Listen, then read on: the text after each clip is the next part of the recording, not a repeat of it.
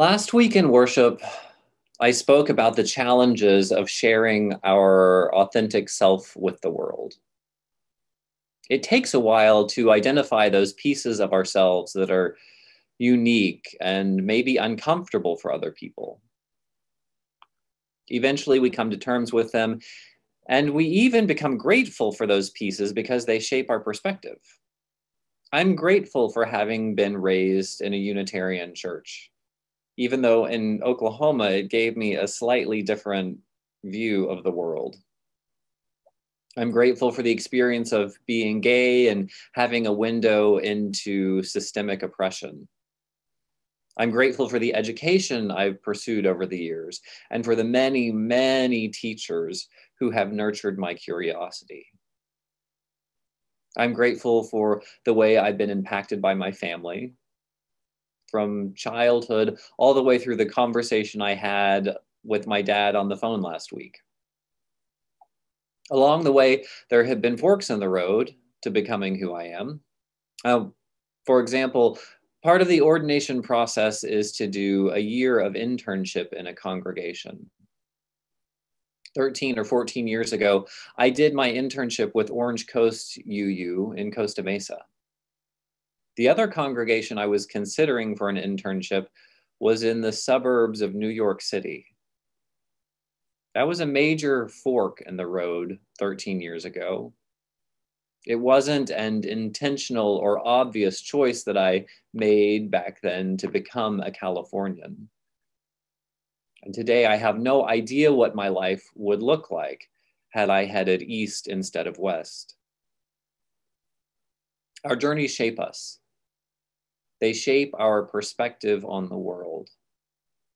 So I want to ask, who are the people or situations that have made you who you are? What pieces of your story are you grateful for contributing to the amazing, unique person that you are today? Obviously, parents and the really early stuff makes a big impact. There's also a long list of moments and decisions, even coincidences that have formed you.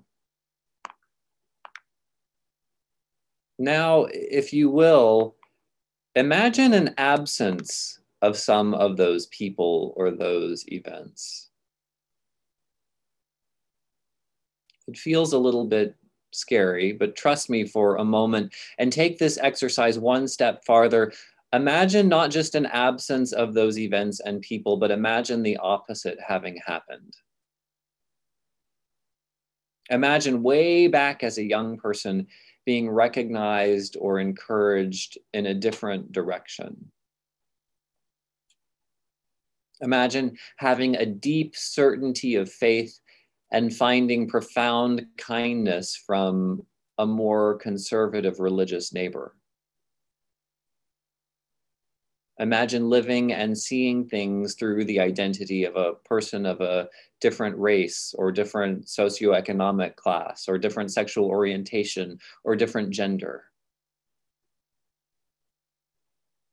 The world, we can only imagine, would look very, very different through those lenses. In our Unitarian Universalist tradition, we pride ourselves on independent thought, and that's a beautiful thing. But sometimes we take it too far. Sometimes we delude ourselves into thinking that we are solely responsible for our identity or our perspective.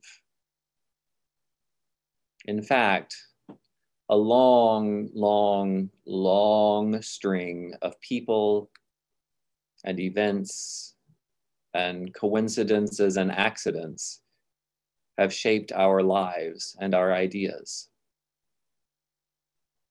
There's an old saying that resonates with me more every year. There, but for the grace of God, go I. I looked it up this week and found that it's attributed to John Bradford from the mid-16th century in England. As he watched prisoners being led to public execution, he said, "There, but for the grace of God, goes John Bradford."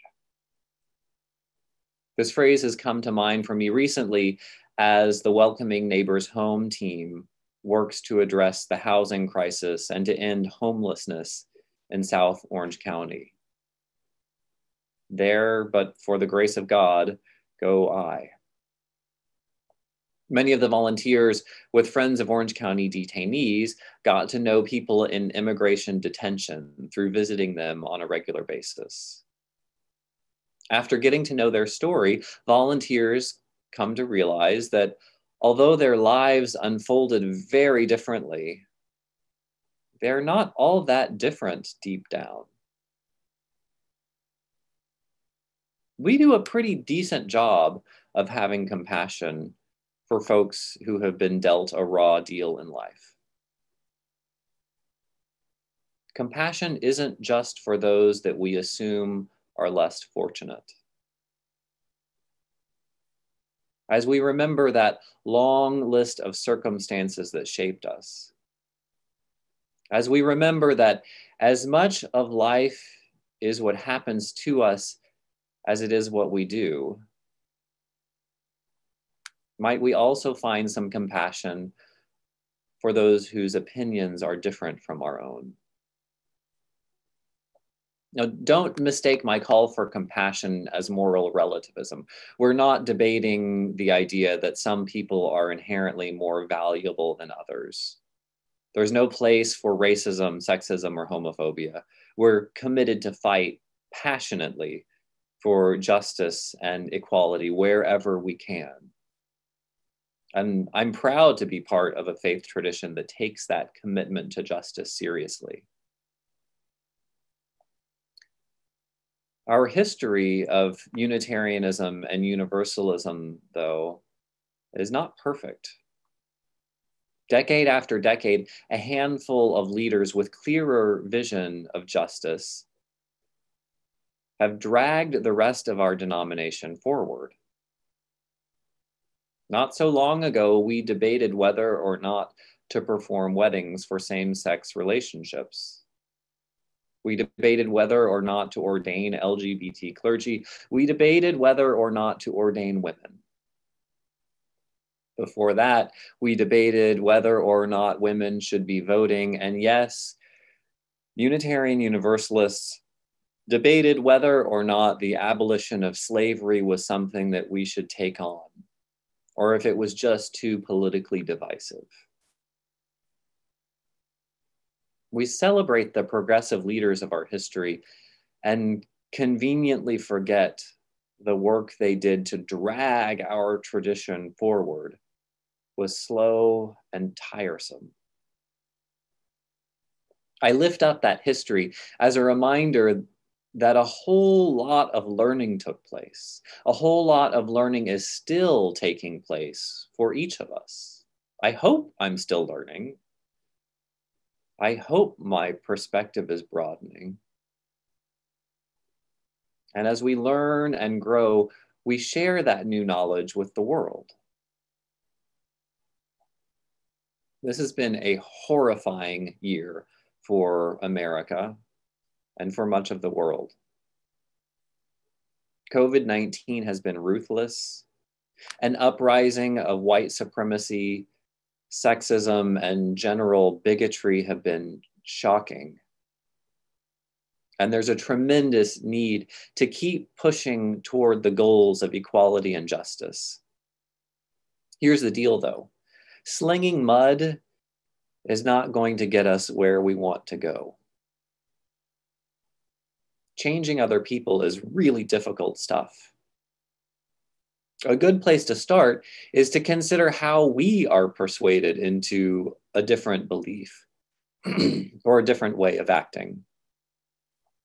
I'm willing to bet that ridicule doesn't make you lean forward to hear a little bit more of what the other person says. Ridicule, name calling, being dismissed as stupid, mean, or immoral. For me, when I catch the slightest hint of any of that stuff going on, I either stuff my ears full of cotton or I armor up and prepare to fight back. They say you can catch more bees with honey than you can with vinegar. The fourth principle of our Unitarian Universalist Association is a commitment to a free and responsible search for truth and meaning. To me, that suggests two options. One is facts, data, detailed information, and research. The other is compelling personal stories.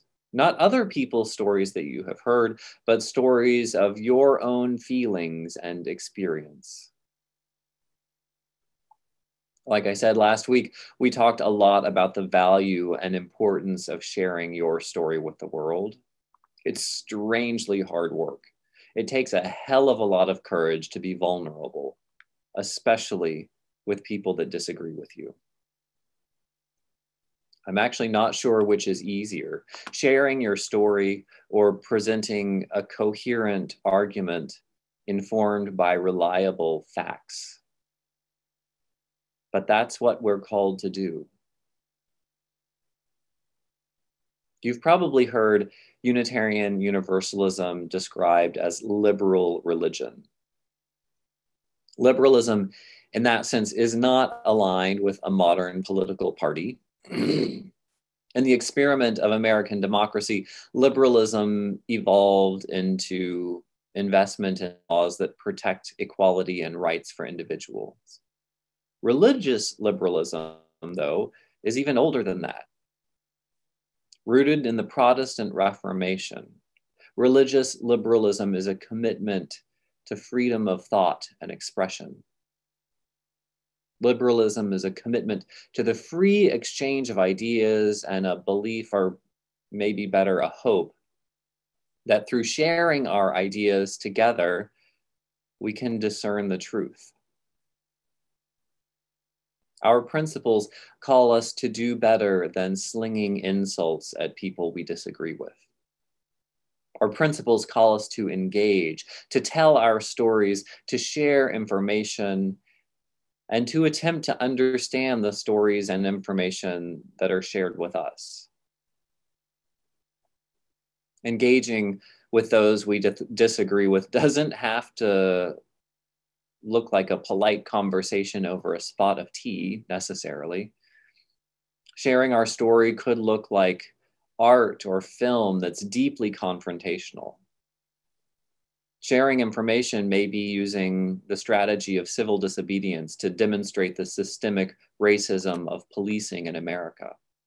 There are many, many strategies for telling our stories and sharing good information.